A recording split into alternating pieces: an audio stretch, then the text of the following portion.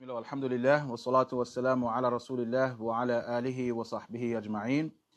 We'll go ahead and start, inshallah. The others usually show up a few minutes late anyway, because I would like to finish by 6 or 6:10 at most, inshallah. All right, so we finished at verse 24. Today is the second last session, and then inshallah Sunday will be the final part. My plan is to cover 10 ayat today, 9 or 10, but let's see inshallah. All right, so previously, the previous ayat, Allah subhanahu wa ta'ala, if you remember, He described the characteristics of the people of Jannah. Now Allah subhanahu wa ta'ala will describe the characteristics of the wicked people, those who end up in the fire. And this is the sunnah of Allah subhanahu wa ta'ala, the way of Allah, right? His tradition, His methodology. Whenever Allah subhanahu wa ta'ala says something regarding Jannah, or describing Jannah, or describing its people, you will see that right away Allah subhanahu wa ta'ala gives the opposite. He describes the actions that lead to the fire, or He'll describe the fire, or the people of the fire.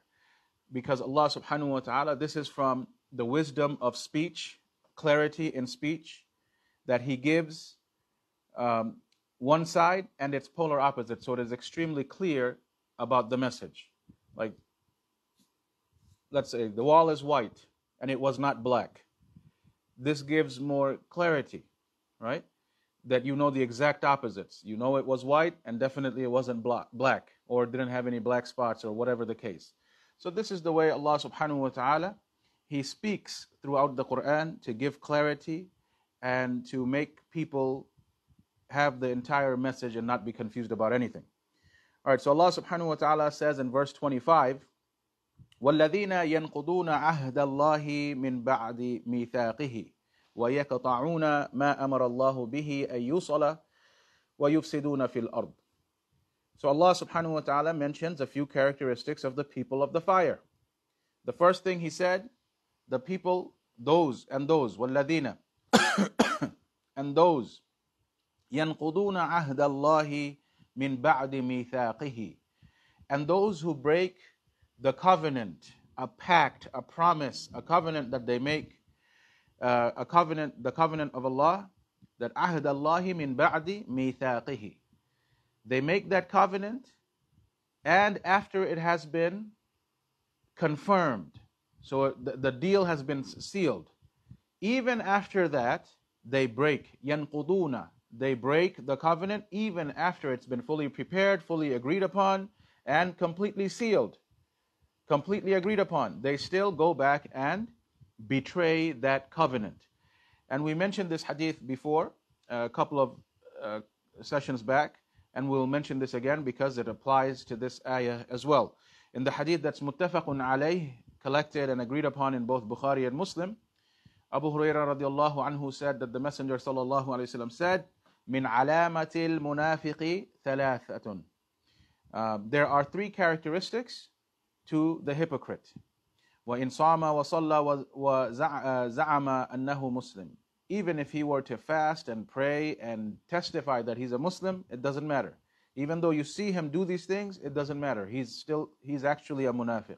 What are those three characteristics? إِذَا حَدَّثَ كَذَبْ, whenever he speaks, he lies. وَإِذَا وَعَدَ أَخْلَفَ وَإِذَا تُؤْمِنَ خَانَ. And then when he makes a promise, he breaks it. And when he is trusted, he betrays the trust. In the other narration that's from Abdullah ibn Amr radiallahu anhuma, and this is in Bukhari, the Prophet sallallahu alaihi wasallam said in that narration, أَرْبَعٌ مَنْ كُنَّ فِيهِ كَانَ مُنَافِقًا خَالِصًا. 4 characteristics. If someone has these 4 characteristics, then he is munafiqan khalisan. He is a pure and absolute, total munafiq. There's no doubts about it. So if one has these 4 characteristics, so in that narration he mentioned these 3 characteristics, and then also the addition sentence there, وَإِذَا عَاهَدَ غَدَرَ وَإِذَا خَاصَمَ فَجَرَ. When he makes a covenant, وَإِذَا عَاهَدَ غَدَرَ. Whenever he makes a covenant, he betrays, he breaks that covenant. وَإِذَا خَاصَمَ فَجَرَ. And whenever you argue with him, he is the most wretched person, and he's all about he proves to be the most wretched, quarrelsome person. So these are all attributes of munafiqan khalisan. Kana fihi kana munafiqan khalisan. That they are total, there's no doubt, they are hypocrites. All right, so then Allah subhanahu wa ta'ala continues, وَيَقْطَعُونَ مَا أَمَرَ اللَّهُ بِهِ أَن يُوصَلْ. And they cut, يَقْطَعُونَ, they sever the ties of they sever the relationship that is formed with kinship. They sever the ties of kinship, or they sever or cut off the relationship that Allah subhanahu wa ta'ala commanded us to fulfill.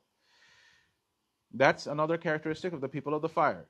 Let's say in families, spouses, children, parents, siblings, Allah commanded us to have a close bond with each other. So those who intentionally cut off these relationships with their family, cousin, uncle, aunt, whatever, relatives, then of course this is a major sin, and it is from the characteristics of the people of the fire. Then Allah also mentioned in this ayah, verse 25, وَيُفْسِدُونَ فِي الْأَرْضِ. And they spread evil, they spread mischief across the earth. They themselves do haram things, they themselves do wrong things, but they're not satisfied with just that. They actually they go around spreading that mischief to other people as well. أُولَٰئِكَ لَهُمُ اللَّعْنَةِ. And upon these people, so Allah described the people of the hellfire. They break the covenants. They cut off the ties of kinship. They are people who spread mischief. So these people, أُولَٰئِكَ لَهُمُ الْلَعْنَةِ. Upon them is the curse of Allah subhanahu wa ta'ala. لَعْنَةُ They are cursed by Allah, or the curse of Allah is upon them. أُولَٰئِكَ لَهُمُ الْلَعْنَةِ. Whenever you see this word, that the la'na of Allah or the la'na of Rasulullah sallallahu alaihi wasallam is upon something. So in this specific ayah, we see that those who break their covenant, those who cut the ties of kinship, those who spread mischief, those who are mufsidun, these people are cursed by Allah. In a hadith, you're going to see, for example, the Prophet ﷺ, anyone who said, any man or woman who gets tattoos, they're cursed by Allah, and they're cursed by the Prophet ﷺ. Women who pluck their eyebrows are cursed by Allah and His Messenger. So you'll find verses and also a hadith where some of the major sins are mentioned that bring the curse of Allah and His Messenger ﷺ upon the doer of that sin. So what does it mean that somebody is cursed by Allah? The curse of Allah, and we seek refuge in Allah subhanahu wa ta'ala from receiving His curse. If somebody is cursed by Allah, it means that he has been removed from the rahmah of Allah subhanahu wa ta'ala. Shaitan is cursed by Allah, and Allah made it very clear in the Quran that the la'na of Allah is upon Iblis, and he is cursed till the day of resurrection, and he will be in Jahannam through eternity. So, Ash-Shaytan Ar-Rajim, he is the one who has been far removed from the mercy of Allah. He's been cursed by Allah. Ar-Rajim, the outcast, he is thrown out. So, the word Shaitan, the meaning is that he has been removed, far removed from the mercy of Allah. He's been cursed by Allah. And Ar-Rajim, of course, he's the outcast. He's been thrown out. He's the nuisance and the enemy of mankind. So, أُولَٰئِكَ لَهُمُ اللَّعْنَةِ. Now, why is receiving the mercy of Allah so important? And of course, this is the month of Ramadan, a month in which, inshaAllah, we strive to earn the rahmah of Allah. If somebody is cursed by Allah, there is no Jannah for this person. In the hadith that is muttafaqun alayh, collected and agreed upon and collected in both Bukhari and Muslim.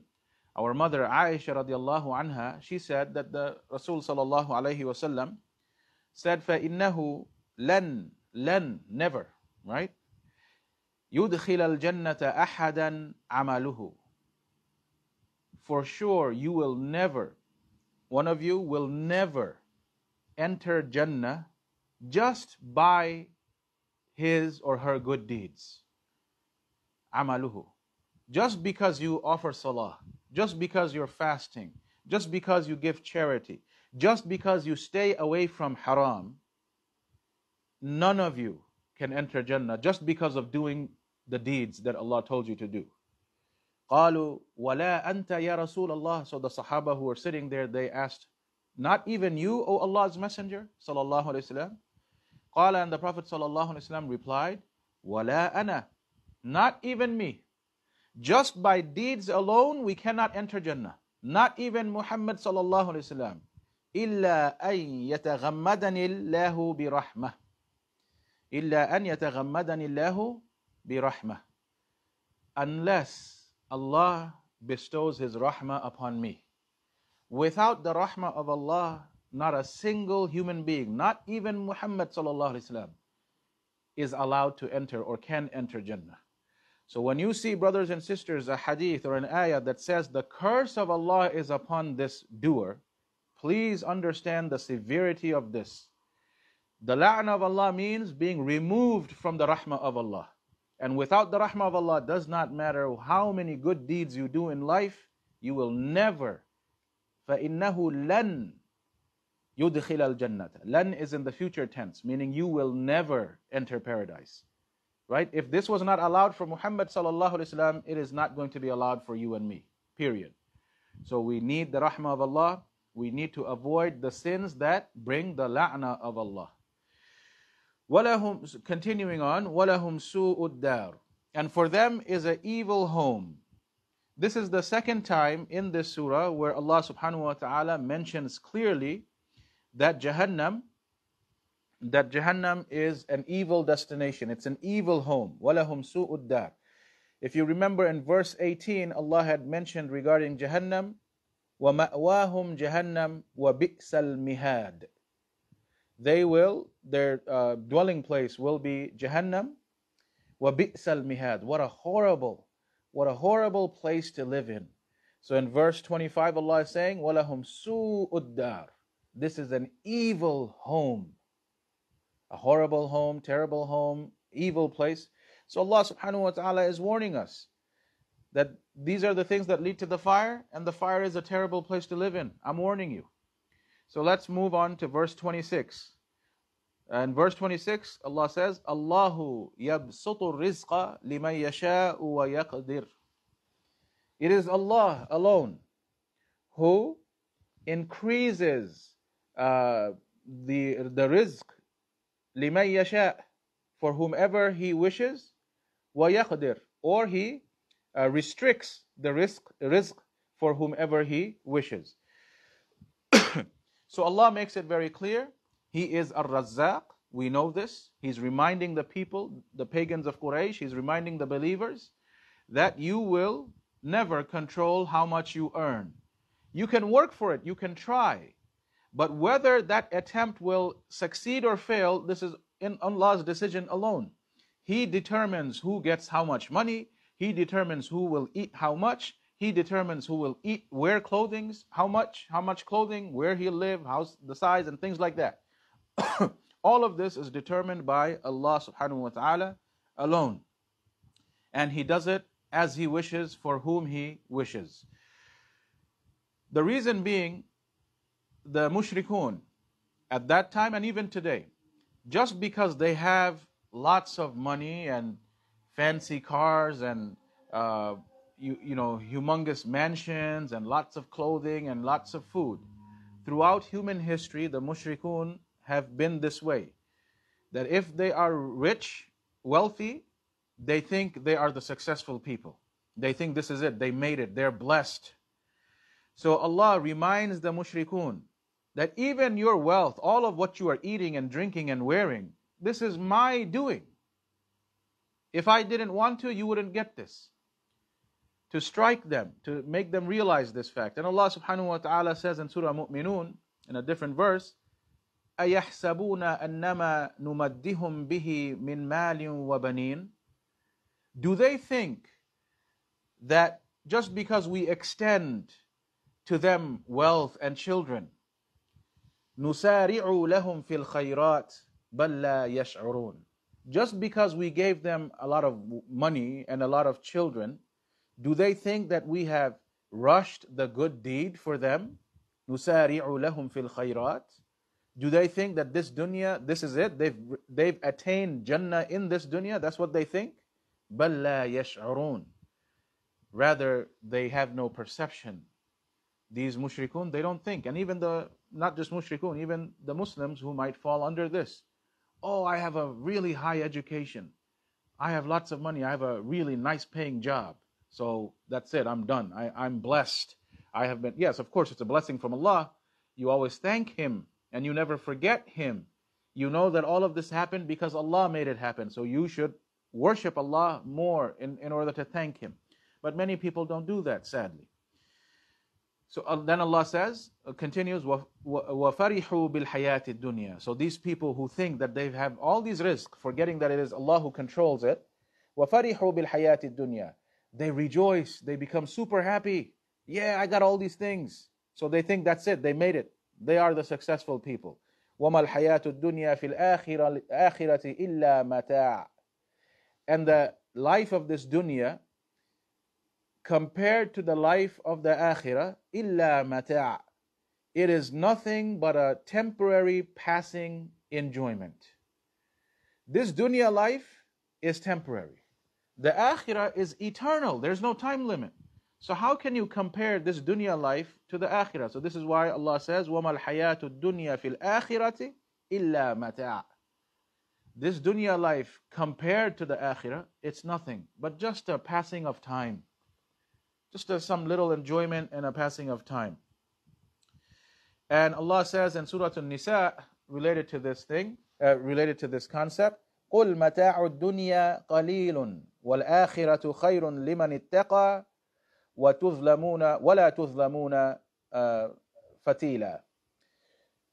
Tell the people that this مَتَاعُ الدُّنْيَا قَلِيلٌ, this passing time of this dunya is qaleel, is very small. It's very small. وَالْآخِرَةُ خَيْرٌ لِمَنِ اتَّقَى. But the hereafter is much better, is better. لِمَنِ اتَّقَى, for the people who have taqwa. And in a hadith in Sahih Muslim, the Prophet ﷺ, he said, وَاللَّهِ مَا الدُّنْيَا فِي الْآخِرَةِ إِلَّا مِثْلُ مَا يَجْعَلُ أَحَدُكُمْ إِصْبَعُهُ هَذِهِ وَآشَرَ يَحْيِي بِالسَّبَّابَةِ. So the Prophet ﷺ, he said, Wallahi, I swear by Allah, this life of this dunya, as compared to the life of the akhirah, is like if one of you should take his finger, and then he made the ashara, he made the ishara, meaning he raised his finger and he showed it to the people, that if you take this finger, fil yammi falyanzur bima yarji'u, that you take one finger and you dip it in the ocean, you take the finger out, look as to how much water is stuck to the finger. That is the dunya, and the ocean is the akhirah. It's nothing.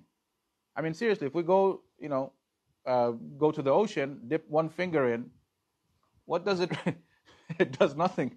It does not reduce from the ocean by the least. Your finger just gets wet. That's the dunya. The finger getting wet is the dunya, and the entire ocean is the akhirah. So he made this analogy to make people understand this ayah, that Allah subhanahu wa ta'ala says, وَمَا الْحَيَاةُ الدُّنْيَا فِي الْآخِرَةِ إِلَّا مَتَاعٌ. There is no comparing. And if you were to compare, this dunya life is just a passing of time. The akhirah is the eternal life. Alright, so let's go to verse 27. وَيَقُولُ الَّذِينَ كَفَرُوا لَوْلَا أُنزِلَ عَلَيْهِ آيَةٌ مِّن رَبِّهِ قُلْ إِنَّ اللَّهَ يُضِلُّ مَن يَشَاءُ وَيَهْدِي إِلَيْهِ مَنْ أَنَابَ. وَيَقُولُ الَّذِينَ كَفَرُوا. So the disbelievers, the kuffar, they say, what did they say to the Prophet sallallahu alaihi wasallam? لَوْلَا أُنزِلَ عَلَيْهِ آيَةٌ مِّن رَبِّهِ. If only a miracle had come down from his Lord, we'll believe him. because they didn't understand that the Quran, these words that Muhammad sallallahu alaihi wasallam is reciting, this is the miracle. That the Prophet sallallahu alaihi wasallam, he died a complete illiterate man. It was praiseworthy for him. That being illiterate is not praiseworthy for us. All right, so understand the difference. Once kids look for all types of excuses. So they're like, oh, Rasulullah sallallahu alaihi wasallam was uneducated. He didn't go to school, or didn't even know how to read or write. So I don't have to do good in school. But that's not the understanding, right? It is a miracle and it is praiseworthy that a prophet, that a human being who did not even know how to read or write till the day he died, he ended up in his grave without ever learning how to read or write, uneducated. How could he recite these verses of the Quran? How could he come up with such amazing ayat? How is he able to recite these things, an uneducated man?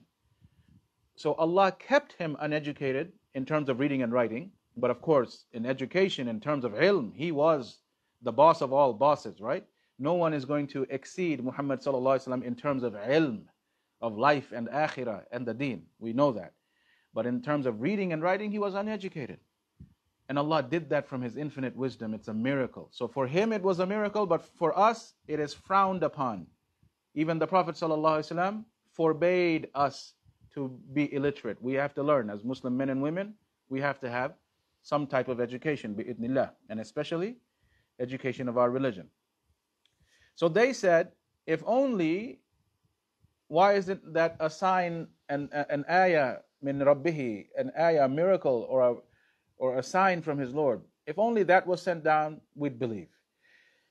Disbelievers ask for miracles. They've asked for miracles. As we know from the Quran, every single messenger was asked, show me this miracle, show me that miracle. They took this as a challenge. And of course, they didn't believe. The Prophet or the messenger, bi'idhnillah, by the permission of Allah, he showed the miracles. But the people, they ended up still rejecting. And then Allah destroyed the entire nation. Right? The Quran is filled with such stories. In the hadith, it's mentioned that the Quraysh, they came to the Prophet ﷺ. What were these miracles? That if only a miracle was sent down. What was the miracle? They said that a Safa, turn this entire Safa into gold. Make it a gold mountain for us. They also asked, this is Mecca. It's a desert area. So remove all these desert, the sand and the mountains that you see, and perform a miracle. Make springs like rivers and lakes gush forth, so the whole area becomes green. It becomes a green area, not a barren desert. And Allah subhanahu wa ta'ala revealed to the Prophet sallallahu alaihi wasallam through Jibreel, if you want, of course Allah can do this. And Allah will give them what they are asking for. However, if they refuse you, even after these miracles, turn Safa into gold, no problem. Allah will say, kun, fayakun.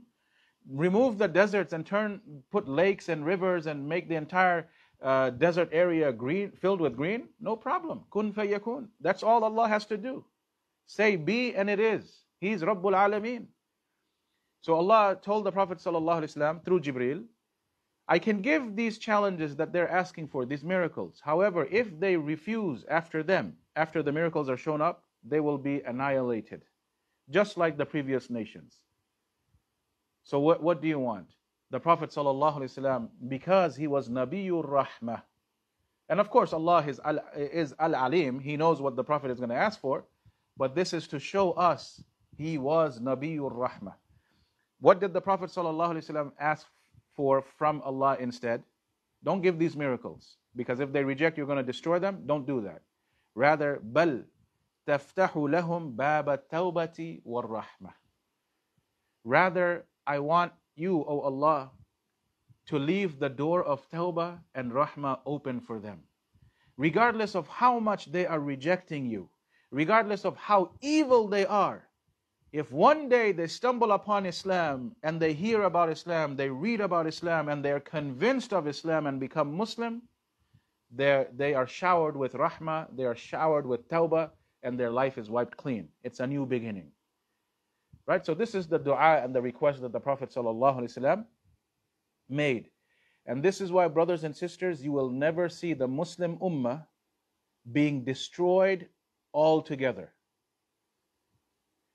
You have seen throughout history Christians occupy and kill and murder millions of Muslims in some areas. Jews will take Muslim homes for another millions and kill in some areas.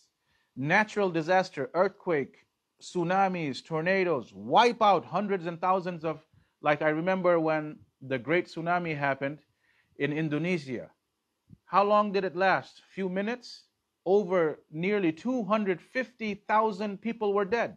I think this was, if I remember correctly, 2004, 2005, 2006, something like that, right? I don't remember the exact year. So Allah will cause these type of disasters. Allah will allow our enemies to occupy us when we disobey Him. It's not that the enemies are powerful, no. We disobeyed Allah, therefore Allah punishes us by allowing our enemies to overpower us. However, you have never seen, and you will never see, the entire Muslim ummah being destroyed at the same time, and all together being wiped out clean. Because this is the dua of the Prophet ﷺ.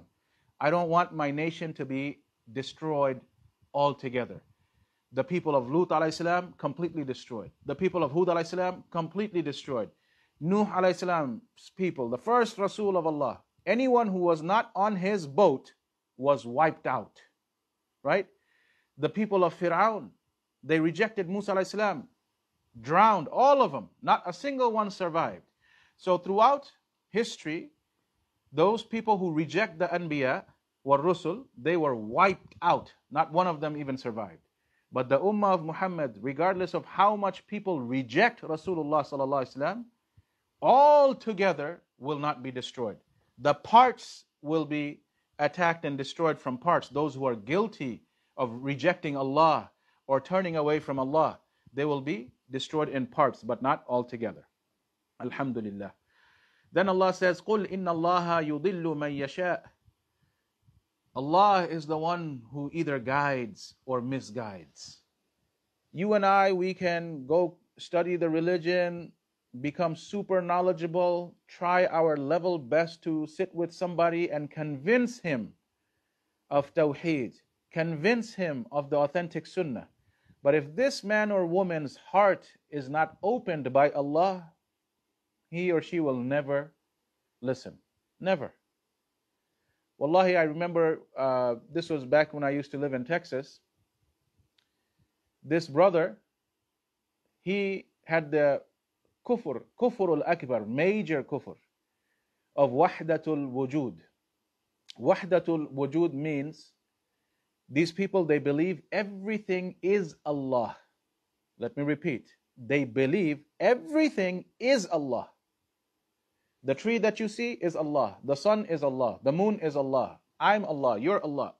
This is kufr al-akbar. Obviously, I mean, this is common sense. Any basic Muslim with some type of basic knowledge of Aqidah, he will know that this does not make sense. This is some really major kufr.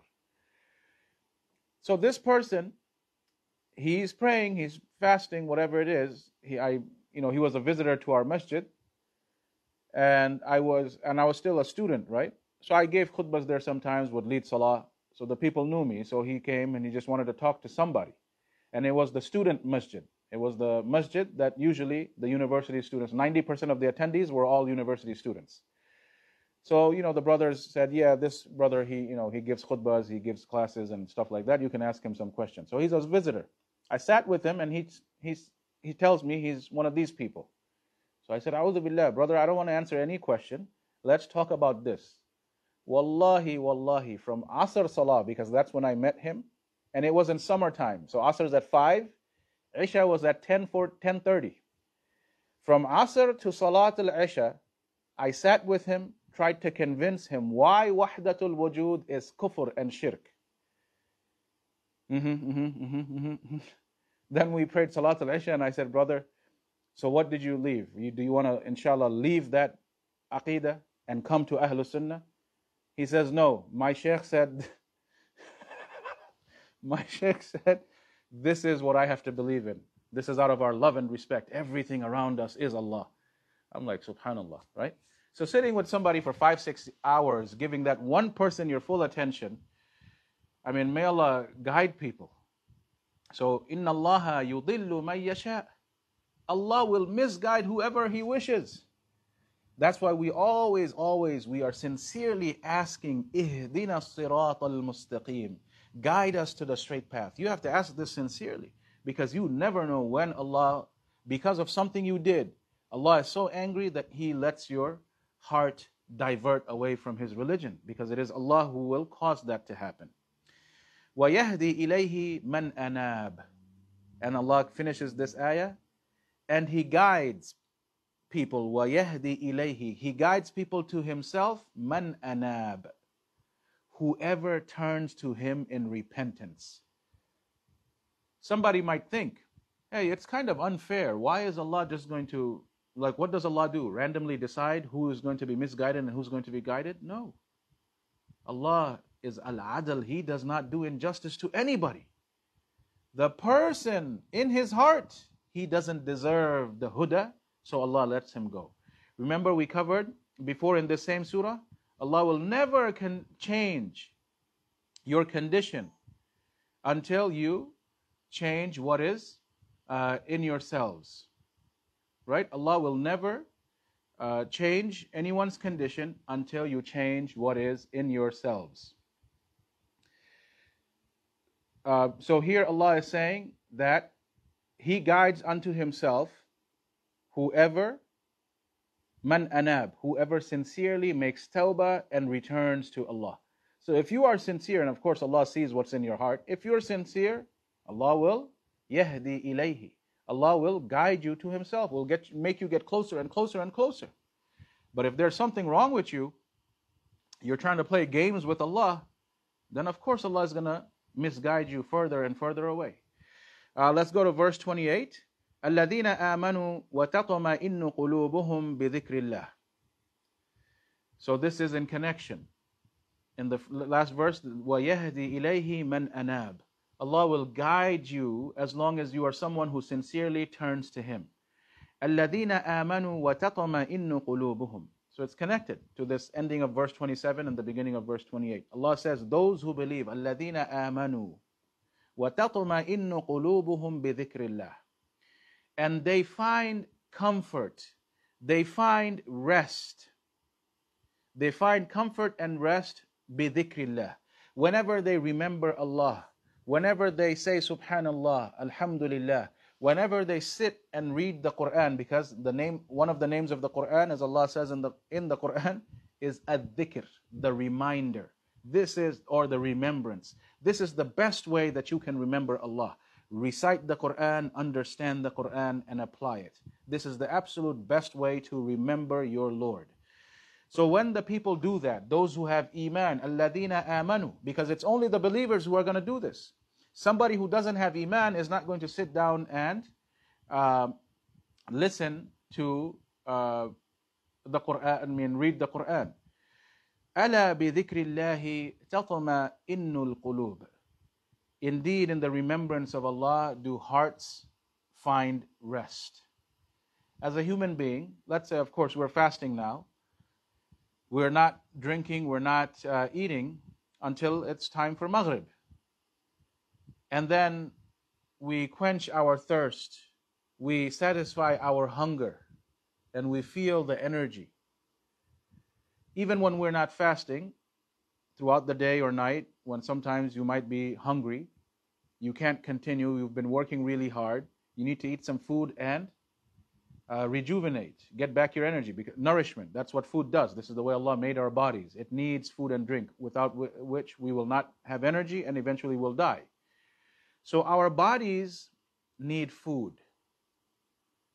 Our eyes, we like looking at things that are very beautiful, right?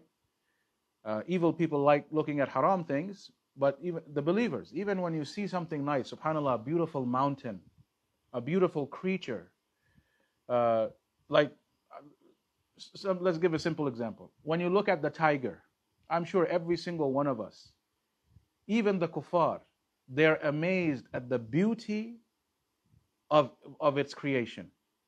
As Muslims, we know this is from Allah. He's the one who created this tiger in such a beautiful manner. Our eyes are pleased. Like, wow, what beautiful things that Allah has created. So when we hear beautiful things, some people will thank you, some people say loving words, your spouse says loving words, we hear these, it pleases us. When we touch soft, silky material, we like it, right? So everything, there is something to feed our senses. But the food of the soul is the dhikr of Allah.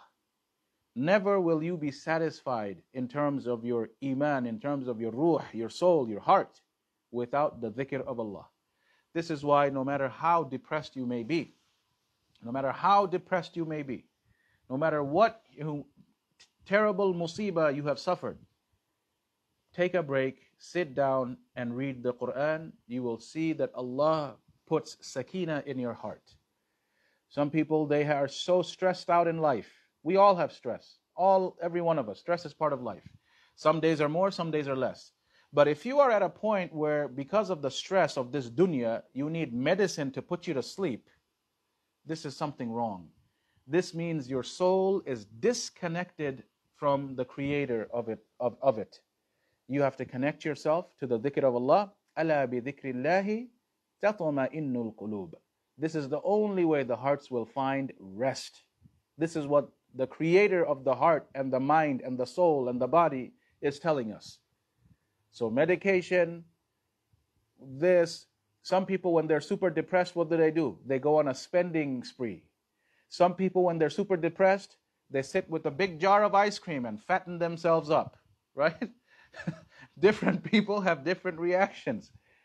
However, the reaction of the believers, you will be sad. You will go through depressing things in life. Ala bi dhikrillahi tatma'innul qulub. All right, let's go to verse 29. الذين آمنوا وعملوا الصالحات طوبى لهم وحسن مآب. الذين آمنوا, those who believe, وعملوا الصالحات, and perform righteous deeds. طوبى لهم وحسن مآب. For them is طوبى and حسن مآب, a nice, beautiful place to live in. A beautiful place as a final destination. So الذين آمنوا, because iman itself is not enough. وعملوا الصالحات, they are always paired together in the Quran. Iman and righteous deeds. Because if you really have faith in Allah, you will do what He told you to do. You'll do the righteous deeds. Otherwise, your belief is fake. It's just a lip service. So they will be given طوبى لهم. What is طوبى? Ali radiallahu anhu and Abdullah ibn Abbas said Tuba, this word Tuba in this ayah, it refers to happiness. It refers to comfort. It refers to every kind of refreshment that the eyes, the ears, the heart can feel. So this is for the believers. It's an excellent reward for what the people have earned in this dunya. They get this comfort. They get this eternal joy, never-ending happiness. وَحُسْنُ مَآب, and it's a beautiful place and final return. Now in the hadith, the Prophet ﷺ, so that's one of the meanings of Tuba, eternal everlasting happiness and comfort. The other meaning we get from the Prophet ﷺ as well. So the Sahaba, of course, they didn't go away from the Prophet's interpretations. They added to the Prophet's interpretation by saying that this is comfort and eternal and everlasting happiness. So what did the Prophet ﷺ say regarding Tuba? Like the famous hadith in Sahih Muslim and others, that بدأ الإسلام غريبا وسيعود كما بدأ غريبا فطوبى للغرباء. Islam, when it first started, it was very strange because everybody's a mushrik, a idol worshipper. Who is this? We're worshipping 300 some idols, we're making these things and bowing down and offering sacrifices, and here comes Muhammad. He's saying that there's one Allah? What a strange thing. What type of weird religion is this? Right? Islam began as something strange. وَسَيَعُودُ كَمَا بَدَأَ, and it will, بَدَأَ غَرِيبًا, it will go back to being that strange. Look at the world today. The whole world is messed up. The more evil, the more haram that you can do, 2 thumbs up for you. And then all of a sudden you go as a Muslim, no, this is not the way to succeed in life, and especially not in the akhirah. This is wrong. And you start doing amar bil ma'ruf, commanding what is good, wa nahi anil munkar, and you start forbidding what is evil. People will call you crazy and strange. Forget the non-Muslim world. Even among the Muslims, even in our own family, maybe Allah has guided you to Tawheed and the Sunnah, and your family in Ramadan, I'm sure those of you who are breaking your iftar the moment the sun is setting, I'm sure you might have relatives in your family who are still waiting. They're holding the date and they're waiting for the muaddin to finish, not realizing that the muaddin breaks his own fast, then he starts giving the adhan. No, he's holding the date and he's waiting for the adhan to finish, maybe another 10 minutes, just to be sure. This is what the Yahud used to do, and there's clear hadith. The Jews would wait until the sun completely disappeared. This is not the way. And you try to teach your relatives this sunnah. The moment it's time for iftar, you have to make it. And they call you strange. No, what is this? We've never heard of this. Right? A Muslim woman, maybe she's wearing the hijab and everything properly, and she's the only one in her family, and the other women are also Muslims. But what's wrong with you? We live in America. Why are you being so extreme? A Muslim woman gets shunned by the other women of her family. She's being looked at as something strange. So we live in those times, and it will only get worse. The Muslims, the practicing Muslims, look strange in front of the kuffar as well as in front of other Muslims. Just like the Prophet ﷺ promised, وَسَيَعُودُ كَمَا بَدَأَ غَرِيبًا. It will become, the real Islam will become strange all over again. فَطُوبَى لِلْغُرَبَاءِ. So tuba for the strangers. Don't worry if you look strange or not. The real Islam, who cares if they're criticizing you for it? فَطُوبَى لِلْغُرَبَاءِ. So in this ayah, Allah says that الَّذِينَ آمَنُوا وَعَمِلُوا الصَّالِحَاتِ طُوبَى لَهُمْ. So same word. What did the Prophet ﷺ say is tuba? In the hadith in Sahih al-Bukhari from Anas radiallahu anhu, the Prophet said, إِنَّ فِي الْجَنَّةِ لَشَجَرَةً يَسِيرُ الرَّاكِبُ فِي ظِلِّهَا مِئَةَ عَامٍ لَا يَقْطَعُهَا. There is a tree, tuba is a tree in Jannah, which is so huge. يَسِيرُ الرَّاكِبُ فِي ظِلِّهَا مِئَةَ عَامٍ. Just to get out of its shadow, it will take rakibu, someone who's riding a horse or anything, non-stop for 100 years. It will take him just to get out of the shadow of that tree, to pass its shadow. That's how huge the tree is. And not only that, لا يقطعوها. The Prophet ﷺ said, even after 100 years of riding non-stop, he will still not be able to pass by it, past the shadow of the tree. That's how humongous it is. So when the Prophet ﷺ says, فَطُوبَى لِلْغُرَبَاءِ, or Allah says, الَّذِينَ آمَنُوا وَعَمِلُوا الصَّالِحَاتِ طُوبَى لَهُمْ, you have to think, Tuba is this tree in Jannah. How will someone see inside of Jannah unless he is inside of Jannah? How is someone going to be able to see and witness a tree that's inside Jannah without actually being in Jannah? So the point is, Allah is saying those who have Iman, those who do righteous deeds, they'll be in Jannah. The Prophet ﷺ is saying those who are strange, they are able to hold on to the real Islam no matter how much people are criticizing them and calling them strange. فَطُوبَى لِلْغُرَبَاءِ. They are the ones who will go to, these strangers are the ones who will go to Jannah and see this tree. So of course none of these definitions of Tuba contradict each other because they are synonymous. Tuba is the tree in Jannah, and when you are in Jannah, it means you will have everlasting happiness. Right? So this is the description. Let's go to verse 30. Allah says, كَذَلِكَ أَرْسَلْنَاكَ فِي أُمَّةٍ قَدْ خَلَتْ مِنْ قَبْلِهَا أُمَمٌ لِتَتْلُوَ عَلَيْهِمُ الَّذِي أَوْحَيْنَا إِلَيْكَ. Therefore we have sent you, O Muhammad sallallahu alayhi wasallam, to a community before whom other communities had passed away, in order that you might recite unto them what has been revealed to you. So our Prophet ﷺ, what was his duty? لِتَتُلُوَ عَلَيْهِمُ الَّذِي أَوْحَيْنَا إِلَيْكَ, so that you can recite. His job was to recite the Quran to the people. Allah spoke it to Jibreel alayhi salam. Jibreel alayhi salam came down, told it to Muhammad sallallahu alaihi wasallam, and Muhammad sallallahu alaihi wasallam memorized and told it exactly word for word to mankind. That was his job, to recite the ayat of Allah, what has been revealed to him, and to explain it and to show how to live by it. That's it. That was his job. So as long as you deliver the message, you have done your duty. That was his job. His job was not to decree who's going to go to Jannah or Jahannam or who's going to be destroyed in this world and not.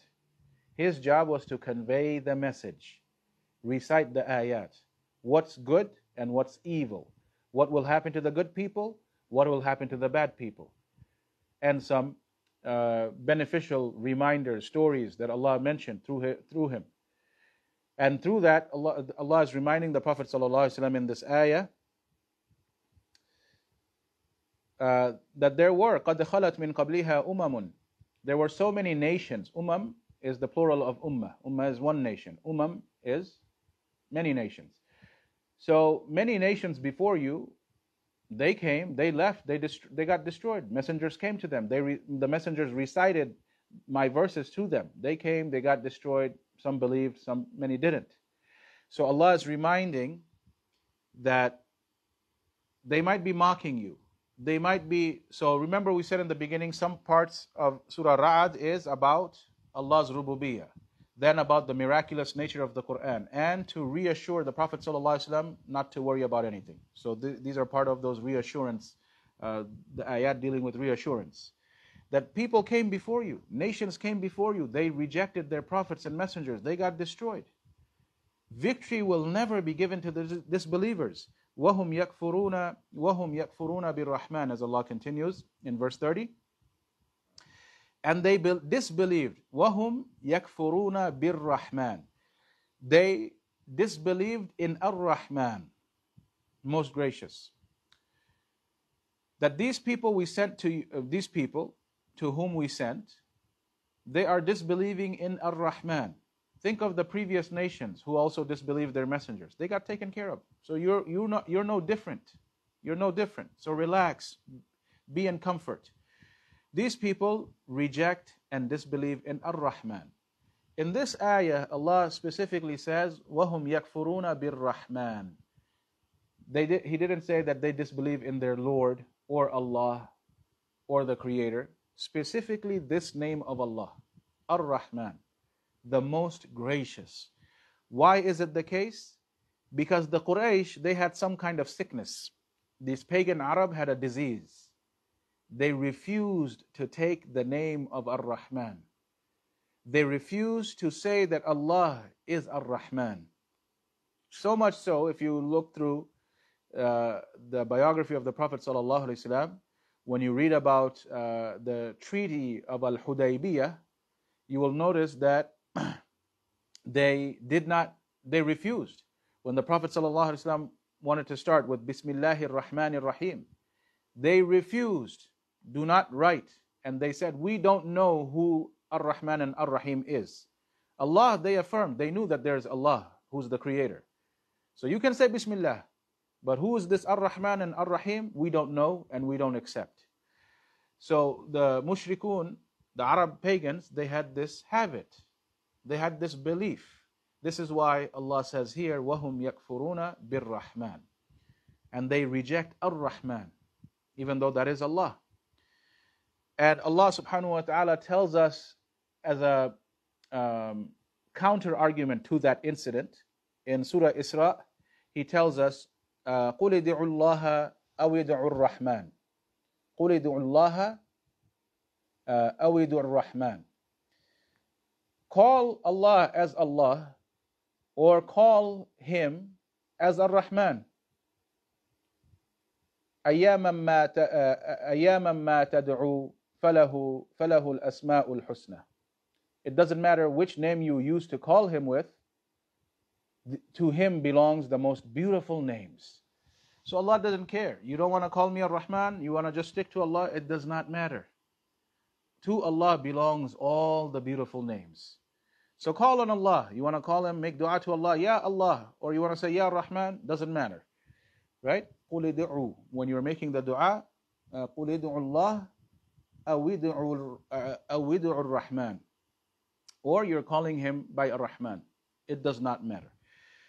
Then Allah continues in verse 30, قُلْ هُوَ رَبِّي لَا إِلَهَ إِلَّا هُ. Say to these people who disbelieve in Ar-Rahman, who disbelieve in this message that you are reciting, قُلْ, tell them, هُوَ رَبِّي لَا إِلَهَ إِلَّا هُ. This, all of this that I'm saying and I'm being commanded by and who I'm telling you to worship, He is my Lord, Rabbi. Huwa Rabbi, He is my Lord. La ilaha illahu. There is no deity worthy of worship except Him. Just convey this message to them. What does this emphasize? They're mocking you, they're criticizing you, they're rejecting you. Remind yourself that Allah is my Lord, La ilaha illallah. So this means, forcefully, proudly, publicly say that Allah is your Lord, that you believe in Allah, and there's no deity worthy of worship except Him, and that you worship Him alone. Say this out loud. Alayhi tawakkaltu wa ilayhi matab. And then Allah ends this verse. So, قُلْ هُوَ رَبِّي لَا إِلَهَ إِلَّا هُوَ عَلَيْهِ تَوَكَّلْتُ وَإِلَيْهِ مَتَابِ. And in Him I trust. I trust Allah alone. I trust Him. I know whatever He's willing to do, He's allowing to happen, this is the best option. So I have full trust in Allah. وَإِلَيْهِ مَتَابِ. And I return to Him. Matab, the one who does tawbah. So I return to Him. So Allah, and actually, brothers and sisters, this is from the sunnah of Allah. When you are met with people whom you think are overpowering you, rejecting you, whatever is making you feel uncomfortable, remind yourself that Allah is your Lord. La ilaha illahu. Remind yourself that you are supposed to have tawakkul ala Allah. You're supposed to make tawbah to Allah. Remind yourself of these things and you'll see, inshallah, that you feel strength again. And you're not overpowered by the people's criticisms. Then in verse 31, let's go to verse 31. وَلَوْ أَنَّ قُرْآنًا سُيِّرَتْ بِهِ الْجِبَالُ أَوْ قُطِّعَتْ بِهِ الْأَرْضُ أَوْ كُلِّمَ بِهِ الْمَوْتَى. So now Allah is giving a verse where it talks about the miraculous nature of the Qur'an. The miraculous nature of the Qur'an. What is Allah saying? If there was any Qur'an by which the mountains would be removed, or the earth would be broken apart, or the dead people will start talking. If there is any other Qur'an that can make these things happen, it would be this Qur'an. Because there is no other Qur'an, right? There's only one Qur'an. So if there is any Qur'an that would remove the mountains, break apart the earth, or cause dead people to talk, it will be this Qur'an. So Allah subhanahu wa ta'ala praises the Qur'an that has been given to the Prophet sallallahu alaihi wasallam, and He reminds him as to why this divine revelation is superior to the previous divine revelations. So if there was a book ever in previously or afterwards or other than the Qur'an, then it would be able to do all these things. But there isn't. This is it. This is the only Qur'an, and if any Qur'an was able to do it, it would be this Qur'an. And this Qur'an is more worthy, is more eloquent. It is superior to the previous books that were revealed. So Allah then says, بَلْ لِلَّهِ الْأَمْرُ جَمِيعًا. But the decision of all things is with Allah. So if there was any Qur'an that could destroy the mountains, break apart the earth, cause the dead people to talk, it would be this Qur'an. However, لِلَّهِ الْأَمْرُ جَمِيعًا. Only Allah controls all decisions, or the decision maker of all things is Allah. If He decides this, it will happen. If He doesn't, it's not going to happen. The decision over all affairs is with Allah subhanahu wa ta'ala alone. Whatever He wills occurs, and whatever He does not will never occurs. And previously, Allah mentioned He guides whomever He wills, and He misguides whomever He wills. That's His decision. You cannot go against His. No, there's literally no one from His creation that can defy the decree of Allah subhanahu wa ta'ala, the decisions of Allah subhanahu wa ta'ala. So Allah then says, أَفَلَمْ يَيْأَسِ الَّذِينَ آمَنُوا أَفَلَمْ يَيْأَسِ الَّذِينَ آمَنُوا. Have they not seen those who believed? Have not then those who believed yet known? So those who believe, don't they recognize, don't they understand that not all people will believe and understand the beauty of this Quran, that not all people will believe in the message of Allah and Muhammad sallallahu alaihi wasallam? So this is talking to us and the Prophet. Remember, he's reassuring him. He's being sad that people are rejecting. أَفَلَمْ يَيْأَسِ الَّذِينَ آمَنُوا. So all of these things do not, like the believers, you have to realize this. As believers, as sad and bad as it sounds, we know for a fact not all people will be guided to Islam. Not all Muslims will be guided to the Sunnah. That's the reality. This is it. You cannot think about this and kill yourself about it. You go somewhere, you give da'wah. I don't know, maybe the masjid has a few hundred people. If you're expecting that all these people are going to change and come to Tawheed and Sunnah, you are severely mistaken. We never have that expectation. We hope, of course, we hope. But expecting realistic expectations, we know for a fact that will never happen anywhere. Anywhere. Even in Mecca, even in Masjidul Haram, you find people sitting there staring at the Kaaba, and he's raising his hands. Ya Abdul Qadir al-Jilani, Ya Hassan, Ya Hussein, Ya Muhammad. Even in a place like that, in a masjid like that, they refuse to understand Tawheed and they want to stick to their shirk paths. So it is impossible for anyone to expect that here's a Muslim community, here's an Islamic center, here's a masjid. 100% of the people are going to adopt Tawheed in speech, in belief, and in manners, or the Sunnah in speech, in actions and manners. It is impossible. It will not happen. Go to a masjid where the Imam is on the Sunnah. The board is on the Sunnah. I mean, he is the board and he has few people helping him. Right? Go to any masjid that even scholars have started. It is their project. Shuyukh have started. You'll still see people who are part of that community who don't care about the Sunnah, or who have wretched manners, wretched foul mouth. Like there's a lot of wrong things with them. It happens everywhere. You cannot expect 100% of the people to be guided properly. So give up that expectation. Don't hurt yourself. If you expect too much and it doesn't happen, you end up hurting yourself. Be realistic. Listen to what Allah is saying. أَنْ لَوْ يَشَاءُ اللَّهُ لَهَدَى النَّاسَ جَمِيعًا. Had Allah willed, He could have guided all of humanity. If Allah wanted to, He can guide all of humanity. However, Allah didn't do that. Allah wills not to do that. وَلَا يَزَالُ الَّذِينَ كَفَرُوا تُصِيبُهُمْ بِمَا صَنَعُوا قَارِعَةٌ أَوْ تَحُلُّ قَرِيبًا مِنْ دَارِهِمْ. And disaster will not cease to strike those who disbelieve because of their evil deeds, or it settles close to their home. The disaster might not strike them directly, but it will come close to their home. The Prophet ﷺ, in a hadith in Sahih al-Bukhari, he said that ما من الأنبياء نبي إلا أعطي من الآيات ما مثله أؤمن أو آمن عليه البشر. The Prophet ﷺ said, there was no prophet from the messengers and the prophets that Allah had sent, except that he was sent with a sign, a miracle, with which the people would believe in him. وَإِنَّمَا كَانَ الَّذِي أوتيت وحيا أوحاه الله إلي.